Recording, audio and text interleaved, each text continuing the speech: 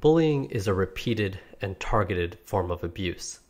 It involves someone trying to exert power over someone else, and this person often uses aggression, intimidation, and shaming to do so. In Canada, at least 1 in 3 adolescent youth report being bullied. Almost half of parents in Canada have said that their child has been the victim of bullying. That's a lot.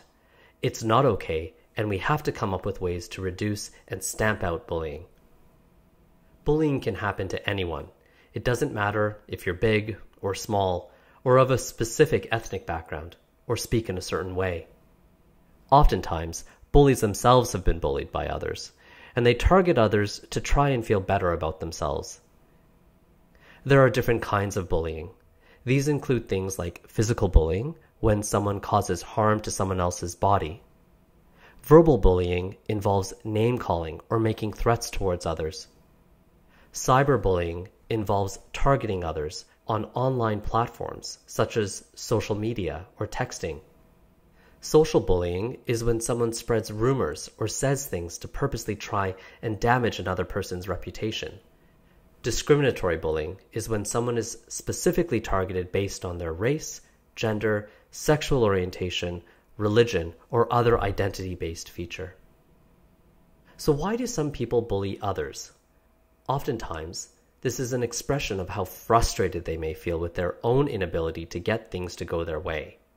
Or they may be experiencing their own difficulties, and the only way they've learned to cope or act out their frustrations is to target others. This isn't fair to others, and it's not a healthy way to deal with one's problems and inner frustrations. Sometimes bullies target others to get what they want. They might not have the skills to interact with others and engage them in a respectful way to get what they would like. Oftentimes, bullies feel a lack of self-confidence, and when they bully others, they can gain what is called social dominance, or a sense that they are at the top of a social chain and in charge of others.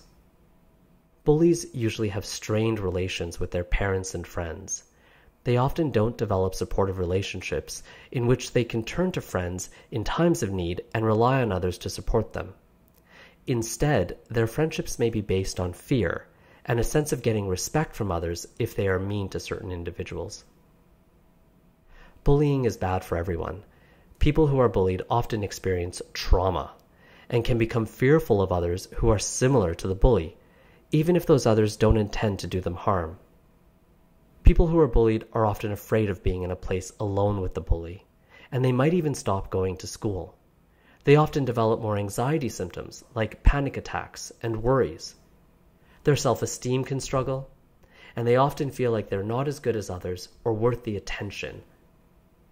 Some victims of bullies can feel so unwell that they get physical symptoms like headaches and stomach aches.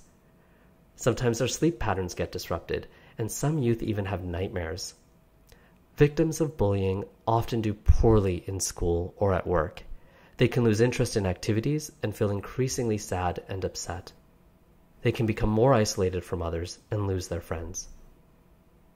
Bullies don't tend to get the chance to learn better skills at communicating their needs and wants. They often don't do well in school or at work and don't learn skills that are vital to being successful. Without good coping skills, bullies often use poor coping skills to deal with stress and can target their partner and become abusive towards their parents and even their own children when they grow up. Because bullies are often the targets of other people's aggression, unless they get help with dealing with their frustrations, things can keep getting worse.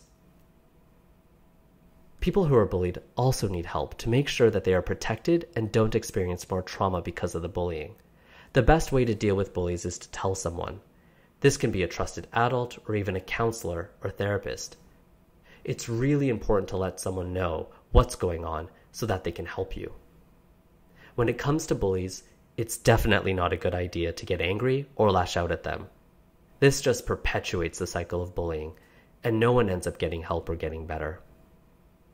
Don't ever think that being bullied is your fault or that you deserve it. When people start thinking this way, we become more concerned about the effects of bullying and what this is doing to that person's self-esteem. don't be afraid to tell someone else if you're being bullied. Bullying has no place anywhere. By learning to address it early on, you're less likely to have to deal with it and the repercussions of bullying later in life.